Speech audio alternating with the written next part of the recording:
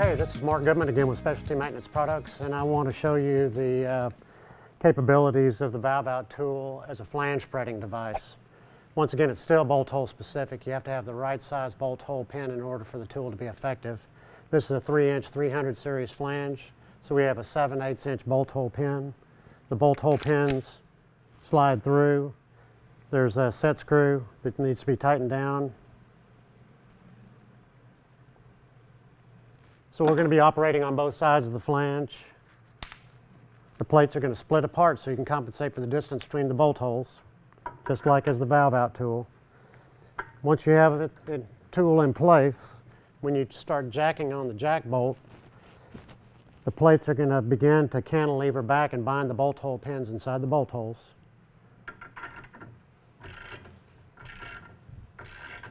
So what's happening when you tighten on the jack bolt, the plates are continuing to cantilever back. It's binding those bolt hole pins inside the bolt holes and beginning to spread the flange. As you can see, the flanges are beginning to separate as you jack on the jack bolt. So you'll continue to work in sync with one another until your flanges are at the desired width.